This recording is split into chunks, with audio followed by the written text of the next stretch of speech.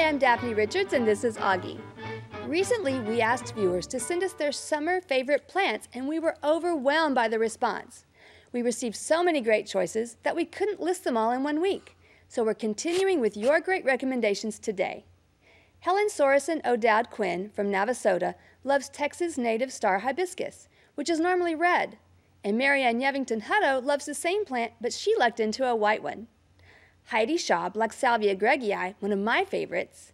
And Jeff Ferris adds Texas sage, also quite commonly known as cenizo, to his list. Another showstopper is Lisa Lapasso's choice of fireman's cap coral bean. Duranta is top with Laura Salmons, and Esperanza rates high with Sharon Nixon Nettlebutt. Duranta and Esperanza together make a nice color combination. And Jenny Stocker's pick, no surprise, is rock rose, which would make a lovely smaller shrub near those two.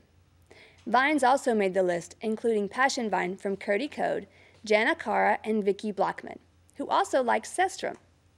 Annual moonflower is Karen Curry's pick, good even in a container, placed near an entryway, of course, to sniff and view at night. Kathy Kloba values her butterfly blue clerodendrum, and Martha Merrill Chang loves her pass-along purple-leaved canna. Kirk Walden likes ground cover ice plant.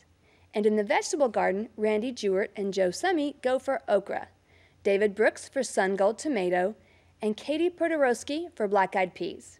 In part shade, firecracker fern is tops for Stephanie Collins and Martha Cray. Donna and Mike Fowler also favor that one, along with Pride of Barbados, rock rose, and red yucca. Another great suggestion for part shade to sun is Turk's Cap from April Thomas Rose and Sharon Black Green. Phew, I think that about covers it. It was great to see so many of my very own Facebook friends, many of whom I only know because you've connected with me there, respond to our request. I'll definitely steal a few of your ideas to fill holes in my own garden. And be sure to connect with us on Facebook to watch for future chances to get involved.